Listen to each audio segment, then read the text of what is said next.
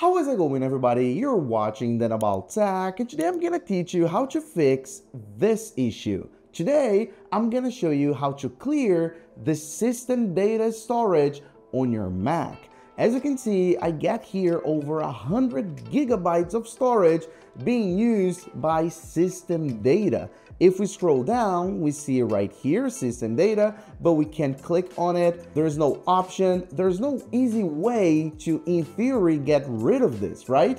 Well, there actually is. And in this video, I'm gonna show you how in just a couple minutes. Let's get started. Okay, so let's close this window. We don't need it right now. And then let's go for Command Space. Okay, Command Space, we're gonna open our Spotlight search. Then go ahead and type in on your keyboard Shift plus this icon right here. I'm gonna have it all on the screen. So as you can see, that's the icon. If you need to, you can go ahead and press the space bar so you get the full icon right here, the full key. And then you're gonna go for / and then library, as you can see right here. That's it. You can go ahead and enter or return, and then that's it. That's the folder we want. So you can double click on it, and then we're gonna open up our library folder. Keep in mind, it has to be exactly like that because there are two different library folders on the Mac. So you gotta go through that exact same path, okay?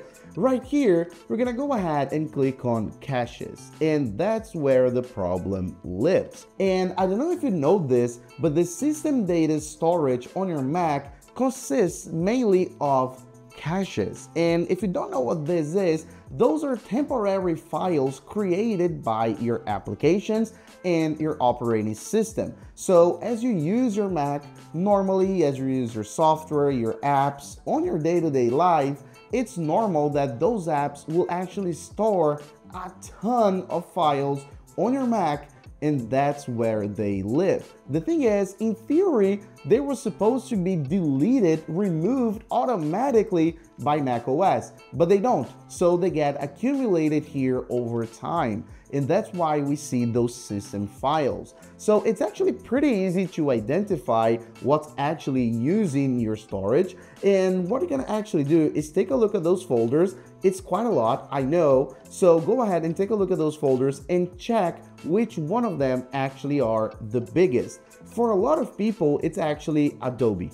So if you use the Adobe suite, it's great at picking up and accumulating a ton of files and of course stealing your storage. And the easy way to check what's the folder that's doing this for you is simply clicking on it and then tapping on Command I as information, and you see right here, in my case, it's not Adobe. I don't use Adobe at all, so that's why you just see 245. So you go ahead and Command I once again, and it collapses back. If you want to do it super fast, you can actually select a bunch of folders, for example, all of those, and then Command I, and then as you can see, it's going to show everything so you can quickly have a look. And then as you press on Command I once again, it's going to collapse one by one. You're just pressing on the I, as you can see, and then it collapses. So then as you can see, in just like a minute, you can see hundreds of folders super quick.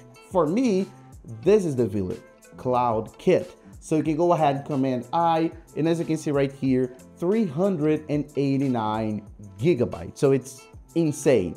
And CloudKit is pretty much everything that you have in the cloud, so documents and so on. But of course, those are just the copies that are on my Mac.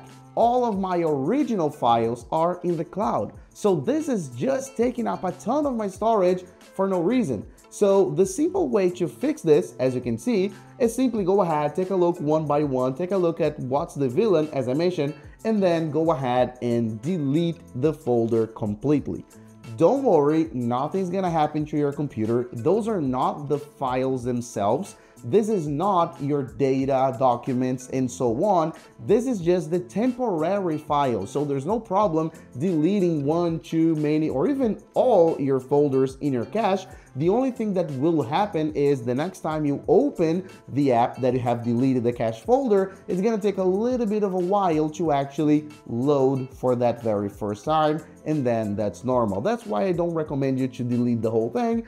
Just delete the actual folders that are actually taking up your storage. So let's go ahead here and empty our trash and delete it. And of course, I'm gonna show you how my storage is gonna look. Now, all you have to do is empty my trash. So double click, empty trash once again. And keep in mind, this process may take a while depending on the folder and the amount of files. And then after your trash is completely empty, I always like to restart my Mac when doing those changes. So go ahead here, click at the top left on your Apple logo, restart, and then restart. And then just let it restart, and then in 30 seconds, we'll be back. Okay, so let's open up our system settings and come back to that very first same page. So general, and then storage, and then let it load, let it do its thing. It's calculating, sometimes it takes a while.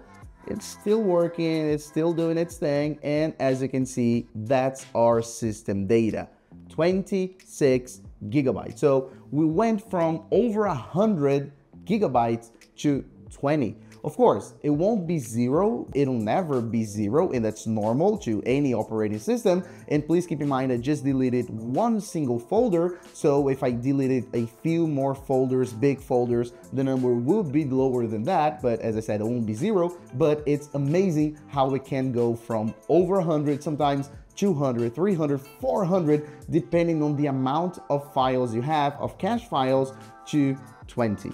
And as you can see right here, system data, 26. And then that's literally it. That's how you clear your system data storage on your Mac in just a few easy steps. So thanks for watching, and I'll see you on the next one as usual, guys. Bye-bye.